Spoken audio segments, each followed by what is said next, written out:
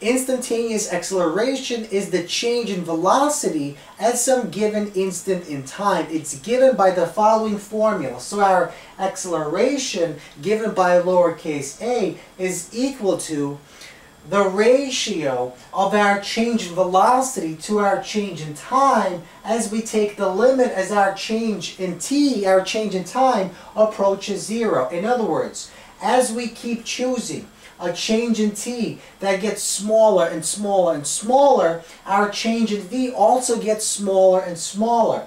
Now, as this gets smaller and this gets smaller, eventually the ratio of this will approach a numerical value. And this numerical value will be our instantaneous acceleration. Now, in calculus form, we can represent it in the following form. This is simply our derivative of our velocity function with respect to our time. So, our infinitely small change in velocity divided by our infinitely small change in time. So recall that velocity is a rate. Velocity is the change in our displacement divided by change in time. Likewise, acceleration is also a rate. It's the change in velocity over change in time. So since velocity is a rate and acceleration is a rate, that means acceleration is the rate of a rate. Now, what exactly does that mean? So, let's recall what the formula of velocity or instantaneous velocity is. Instantaneous velocity is a rate of our displacement, change in displacement. So it's infinitely small change in displacement divided by infinitely small change in time. So our derivative of our displacement function is equal to our velocity. Now we just said acceleration is equal to our derivative of velocity with respect to time. So we simply take this v and replace it with this formula here. So we plug this into our v and we get the following. Now we combine these two, so we get the second derivative of our displacement function with respect to time is our acceleration. So once again, acceleration is the rate of a rate. It can be found by taking the second derivative of our displacement or position function.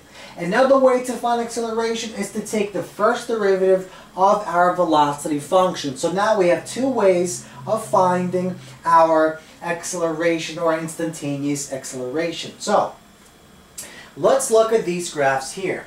So what exactly is our relationship between our average acceleration and instantaneous acceleration? So let's look at these two graphs. So our y-axis is velocity, our x-axis is time, and this blue function is simply our velocity function.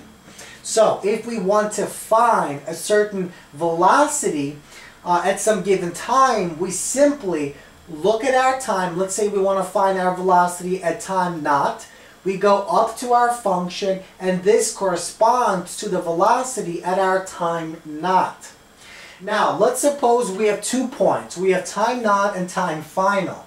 Let's suppose I want to find what my average acceleration was between this time interval. How can I find that? Well, recall that our average acceleration is equal to change in our velocity divided by change in time, which is equal to v final minus v initial divided by t final minus t initial. So we know what our t final is and our t initial is, and we know what our v final is and v initial is. So I take these 4 values, I plug them in here, and that is exactly what my average acceleration is. And look what this line is. This line is simply the slope between these 2 points. So our average acceleration is the slope of the line between the 2 points.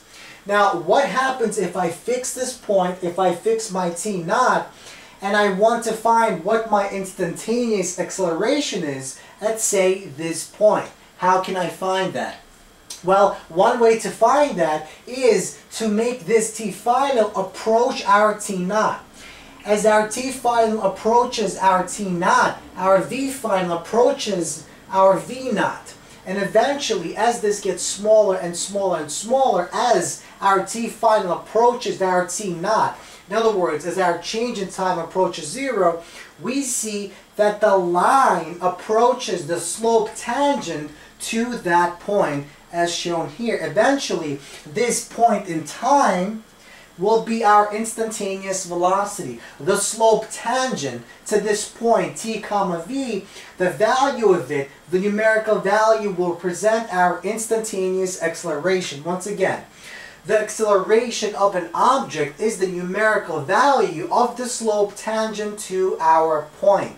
And this value is our instantaneous acceleration.